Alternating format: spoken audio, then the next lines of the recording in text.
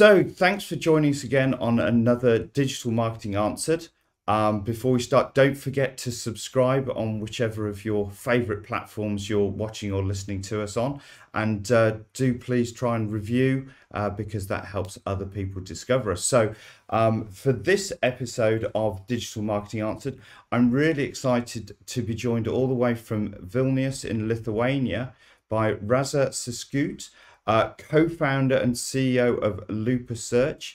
It's an intelligent e-commerce search engine that drives sales right from the search box. And Rasa has over a decade of extensive IT experience, project managing in Fortune 500 companies, and a massive wealth of knowledge in e-commerce. So welcome, Rasa, and I hope I've pronounced your name right. Please correct me if I'm wrong. Yes, you're right. So my name is Rasa. So hello, Tim. Thank you for having me here. And it's a pleasure to talk with you about e-commerce and particularly about the e-commerce search. Yes, so before we dive into the search bit, tell me a bit more about what inspired you to start LupaSearch. To be honest, the inspiration for LupaSearch came as a surprise for me. So the story behind is that my journey with LupaSearch have started unexpectedly. So I got a LinkedIn message from my old friend, e-commerce expert. Rasa, please join us. We have a great product. We see that we have a market fit for intelligent e-commerce search. We have a great team, but we need someone to drive it and to move it to growth. It was like a bolt from the blue. I haven't expected that type of message because I was part of a corporate world. I was very into project management in IT, and I really enjoyed here. So I took an approach or never. So I just stepped out from corporate world and I came into LupaSearch. And these 2 years when I'm here, it's been a great journey. I have learned a lot, and it's speed, agile, lots of new people around, new customers, great product, AI everywhere. So I feel that I am on the right track and on the way with the IT sector. Well, it certainly sounds like a fortuitous message that you got through that, and you've gone from the corporate world to startup world in a time of great change. So must be really challenging. So tell us a bit more about the detail of what LupaSearch actually is and what it does. So LupaSearch is a B2B SaaS software that powers e-commerce search. So when we come to eShop and use a search bar for communication with a store, so where the LupaSearch comes. So we are behind the scenes and we manage this communication and conversation between the potential buyer in the search box and the results what you get from the search catalog. For instance, I came to the eShop and I searched for a jacket. So as a customer, I would like to have experience at least good as we Google. So Yeah. I want that autocomplete, suggestions, synonyms, typo detections, spell check, multi-language, did you mean functionality works well. On another side, I want that search would understand the context behind my query. So if I search for jacket, I want that it would be jacket for winter because now it's winter outside the window.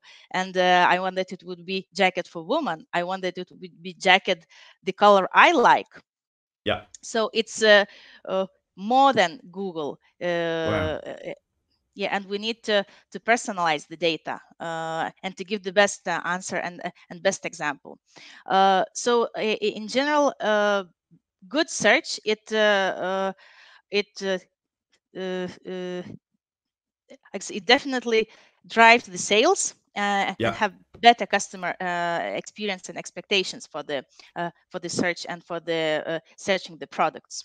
So effectively what LupaSearch is doing is taking what normally would be, a fairly, standard search, and it would it understands what's going on in terms of the intent you're saying, and it's personalizing the search results to the individual, as well as dealing with all of those things like typos, synonyms, that kind of thing.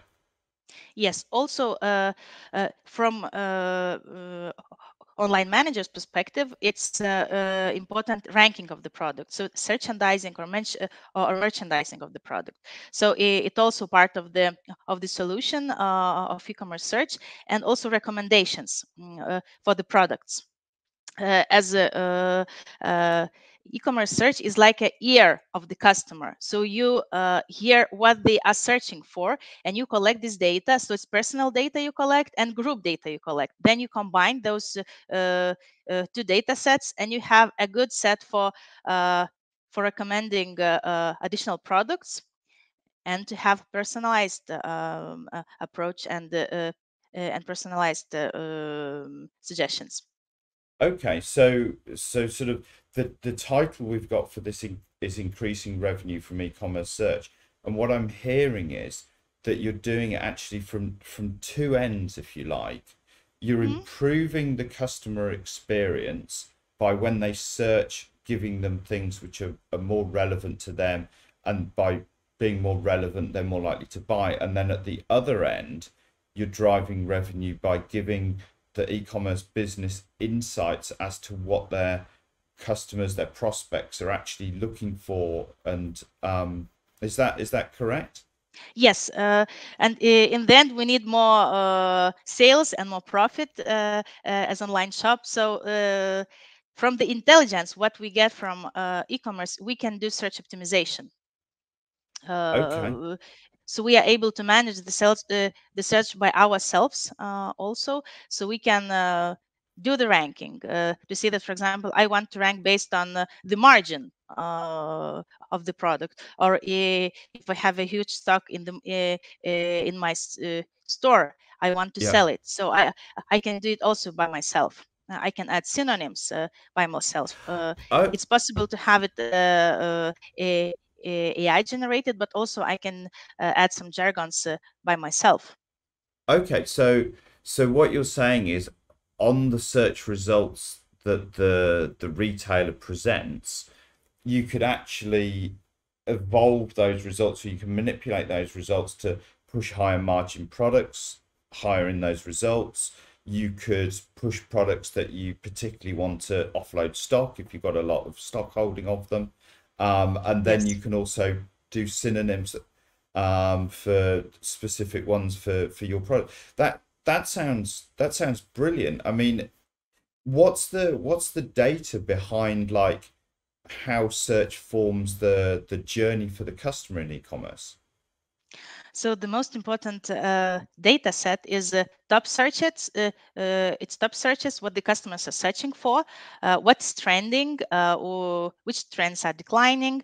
Then zero results. So when the customer comes to the search box and searching for something and get zero results, it's from a customer's perspective is disaster. They want to leave the store instantly, especially with the young generation. So we Yeah. need to suggest something for them. And so this is no zero results. Then click-through rates. So even if we search, but we do not click on the proposed product, it means something to me. Maybe the price is too high compared to the market. Maybe the product is not correct, and I do not fulfill the customers' expectations, and I simply do not understand the customer in my search box. So what you're saying is that the data's showing that there's a lot more to learn about the customer and the prospect from the search than people might assume. People, I mean, I remember back in the day, it's like, oh, well, we have search so people can find the thing that they want. But what you're telling me is that there's a whole load of really interesting information that you can mine there as a retailer. We have data, and we need to hear our potential customer. And also we provide the user journey flow. So how the potential customer looks into the search and how they act. So they try search one time, no results, they leave, or they try another keywords to add to find the correct product, or maybe they add longer more keywords into the search box. Right. So there are many data which can be analyzed, and decisions can be made. Okay. So if we talk about e-commerce. Yeah, I was just going to say, I mean, it's fascinating and it's very detailed, and you're talking about a lot of benefits. There's probably marketing leaders sitting listening to this podcast thinking, yeah, but hold on, is this for like multi-million pound sites? Is this for, is this a really expensive technology? I mean, is this just for the very biggest of the big sites, or is LupaSearch something applicable for more mid-size or smaller businesses? In the past, it was the tool for the huge businesses. Now it's also applicable for small businesses, and the prices are from uh, 200 euros a month to have the search implemented into the eShop. Wow. Okay. Yeah, 200 euros a month is really not a great deal of. Of course, it depends on the number of schools in the shop, on the number of queries. But in general, Yeah. I think that it's a must have in the eShop. Yeah. Yeah. It certainly I think comes back to what you mentioned before about having a search experience that is like as good as Google. Because the problem is consumer expectations are set by the big players, the Amazons and the Googles of this world. And if you're not reaching the similar kind of functionality and user experience levels, people don't care that you're not a massive organization. They just feel that you should be doing it as good. So yeah, it's almost not sounds like a necessity for an e-commerce business. So also I would like to expand a little bit this expectation as Google. So expectation as Google we have previously before ChatGPT came into the area, and in this AI era, myself as a customer, I would like to be understood even if I do not have the right keywords as I put into Google. So it's even more challenging for online stores and for e-commerce in general to get the context from the query. Yeah. And with AI coming into the area, we have those solutions. We are able to catch the meaning from the keyword, not directly as keyword match as we had previously, but to find the real essence of the keyword, and to provide the best matching product from the catalog. Yeah. Yeah. Okay. And how does LupaSearch actually use AI within its own core functionality? So there are, of course, we use it, and as a small team and as a smaller organization, for us it was easier to implement AI high-end tools and to use it on our daily activities and for our customers. So there are like two pillars where we can use AI. So first one is this mentioned context search or vector search, where we are able to get the meaning and what the customers are searching for from the query. And the second way of using it is like a shopping assistant. So it's like generative AI. So we take all the data, for example, product catalog information to the model. We train the model, and we can imagine like chatbot. And I can ask chatbot as an example. Tonight, I would like to make onion soup. Please give me the recipe. Please give me the products for that. Yeah. And I can get the recipe, I can get the products, and I can put them directly in to cart and to have them. I can ask second question. I don't want to put wine into soup. What would you suggest? And Okay. I get the alternatives. Another example I can write. I like product X, and I would like with similar functionalities alternatives, and I also can get the answer. Right. And So that's within LupaSearch. You've got that capabilities. yes, we have these capabilities, and we are still testing. And now we can move to the challenges. What we have with those Yeah. capabilities, they Yeah. are really good, and we are testing with our customers, and they are wow, it's amazing. But nobody from the customers, they want to be the The, challengers in the market and to the start first it. people. Yeah, they Yeah. want they say yes, it's really good, but they are coming back to their customers. They do surveys and say our customers say that it's cool, but are they going to use it? At this point, we are not sure. So they say we will wait for half of year for Yeah. the our audience to be educated by others, and we will come back. Right. And the challenge here is we need to find a balance between affordability, quality, and speed. Yeah. Because if we have high speed and good quality, it might be that the price for the model is quite high. Right. If we have a lower price, it might be that the speed is not enough for the good e-commerce experience. So Yeah. we are still testing, searching, and we see that the market is evolving very, very quickly. And in every quarter, we receive more information and updates about pricing, about increased speed from large language models. Yeah. So we are on track, and we think that in this year we will be able to have the customers who are live with those solutions, and Yeah. their uh, conversions will increase. So it's Yeah. about the chat part. Yeah. If we talk about this vector search, context search Yeah. powered by AI, so we are already using it. It's very good for the stores where we do not have good product descriptions, because we are able to read the information from the pictures, from the product pictures for apparel, for that type of products. It's very, very useful, and we see the increase of conversion for more than 20%. Wow. 20% increase in conversions. I think a lot of e-commerce site owners would love an increase in conversion rate by 20%, wouldn't they?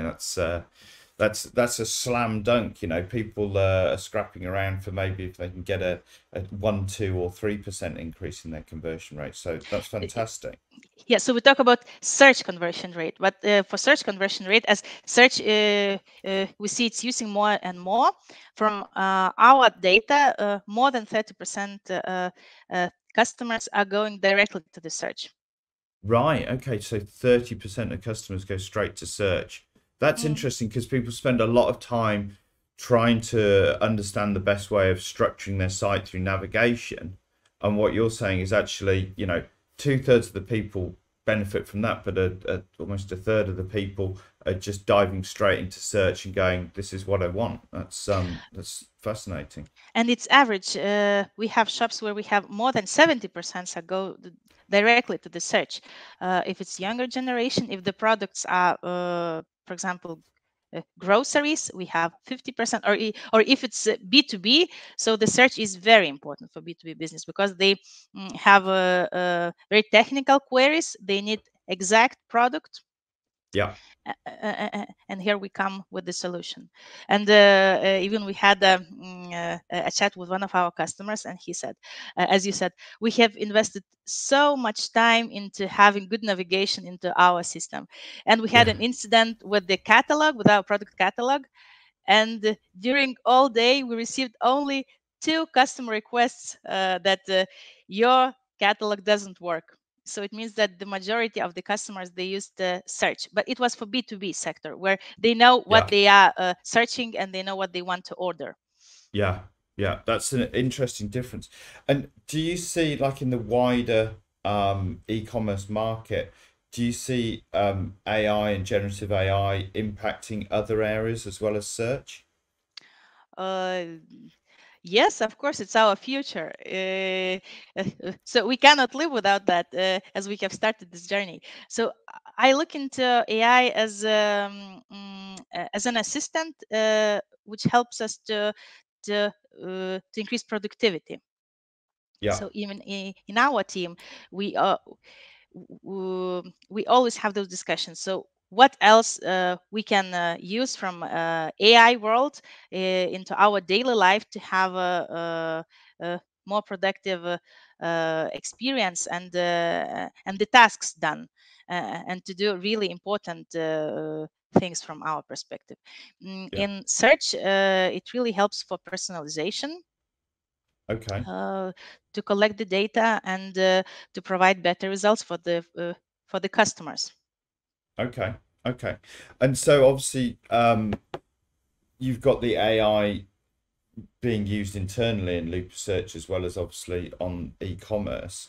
How has the business kind of then evolved over the past couple of years?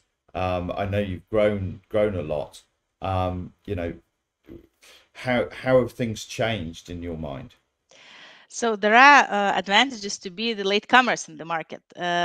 So as we are in search, we are in the shift from keywords searching and matching to this context search.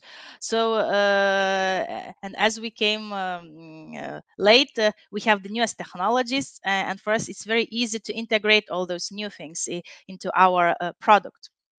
uh, Okay. if we compare with the other players in the market.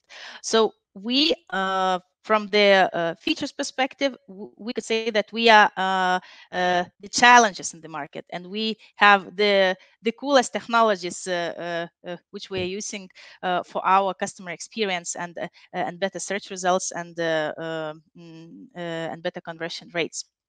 Okay. But it doesn't mean that we are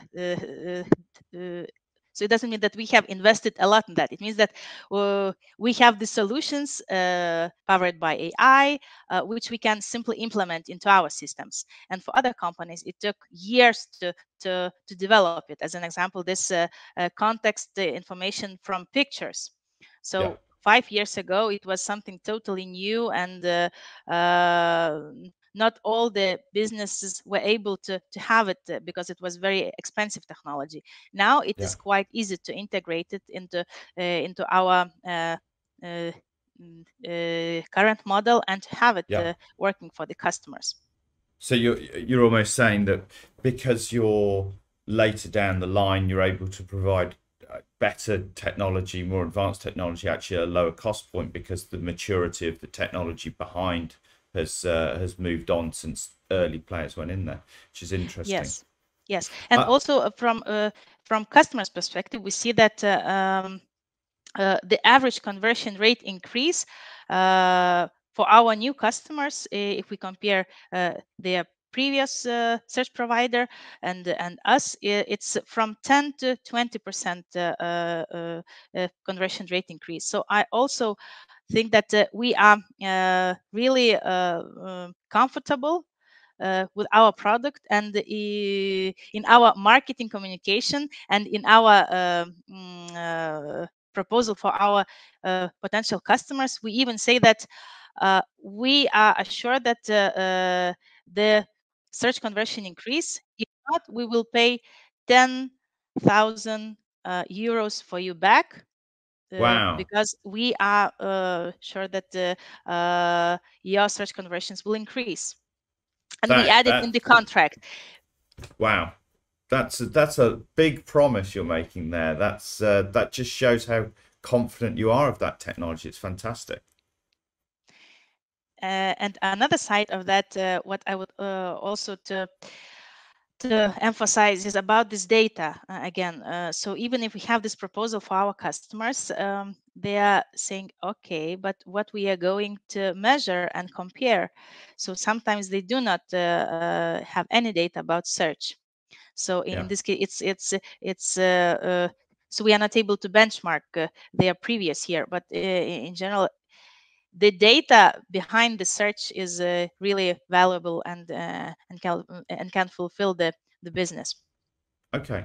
And obviously, you deal with a lot of e-commerce companies, a lot of successful e-commerce companies. Those marketing managers, marketing directors, leaders of e-commerce businesses that are listening to this podcast, what would you say to them are the things that they really need to focus on going forward in this age of evolving customer needs and customer demands?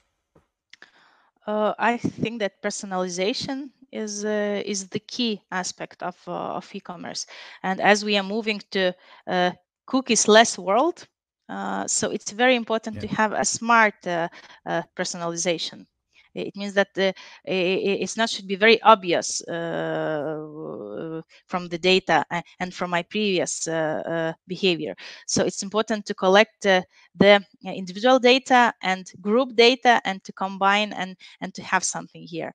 So I think that this is the most important. And again, about the data. Personalization and the data, they're the key things to success going forward. Okay.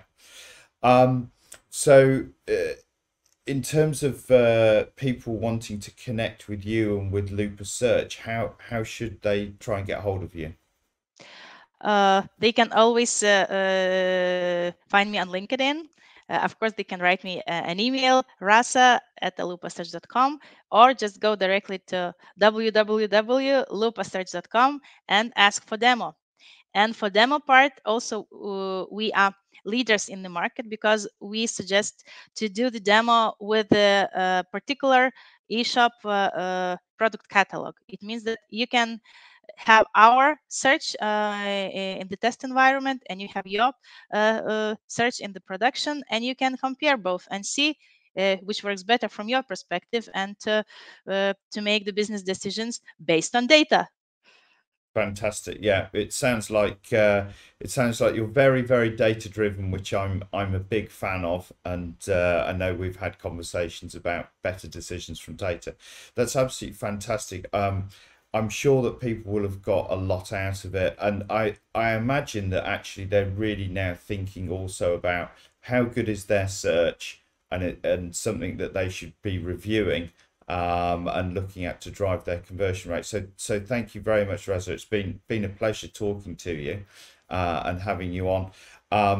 I think we might, for those of you that are watching this on YouTube, I apologize if there was some moments where the picture went a bit shaky. I think there was a couple of moments of poor internet connection, but hopefully that hasn't spoiled your enjoyment of this episode. And Rasa, thank you very much for coming on to talk about increasing revenue from e-commerce search. Thank you to those people watching and listening for your time. Please do like, subscribe, and comment. We really appreciate all the feedback that you give. And until next time, have a great time and be successful. Thank you, Tim. Thank you for inviting. Okay.